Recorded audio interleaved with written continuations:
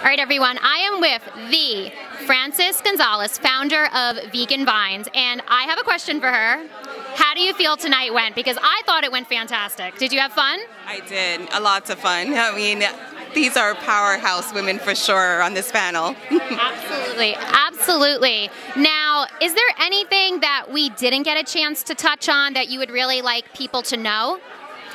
Well, with the panel, I think we all have that same focus on environmental sustainability, transparency.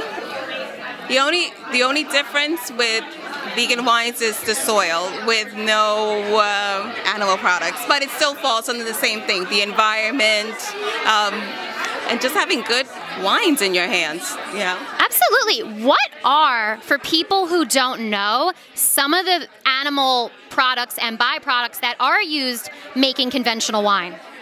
Oh, fish bladders, gelatin, pig fat, and fish fertilizers in the soil, and manure that doesn't come from your friendly animal, but mostly from the commercial slaughterhouse industry with hormones and antibiotics pumped up into them.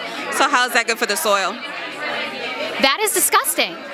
That is disgusting. Wow. Okay, last question.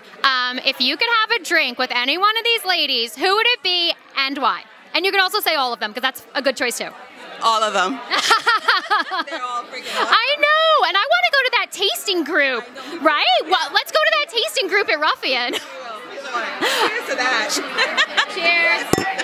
All right, we're going to go to the tasting group. Thank you so much. Thank you. Thank you.